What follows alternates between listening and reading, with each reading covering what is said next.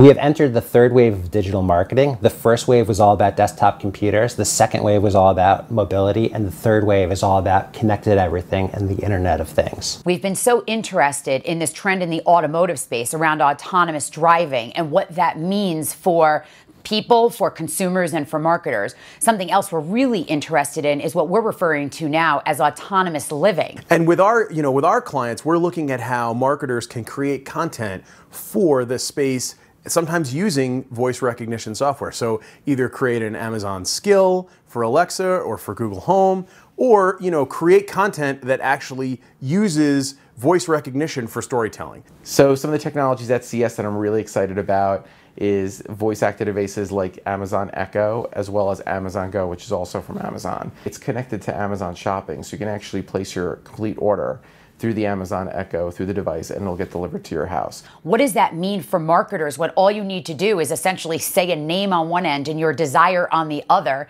and suddenly something arrives at your door? So when we walk the floor at CES, we look at three core things. Number one, technology that excites us. What's new and innovative in the marketplace, from artificial intelligence to augmented and virtual reality, all the way to autonomous driving. Artificial intelligence is a big trend that we're seeing at CES this year, and it's something that particularly interests us. I mean, really, when you think about it, what happens when you have these digital assistants, essentially, that can understand what you need before you even realize you need it? So I didn't realize that I was out of soap. I didn't realize that I was out of detergent or cereal, but yet someone else was able to remind me of that. So what happens when arguably you're giving a lot of your decision-making, your personal decision-making, over to a machine?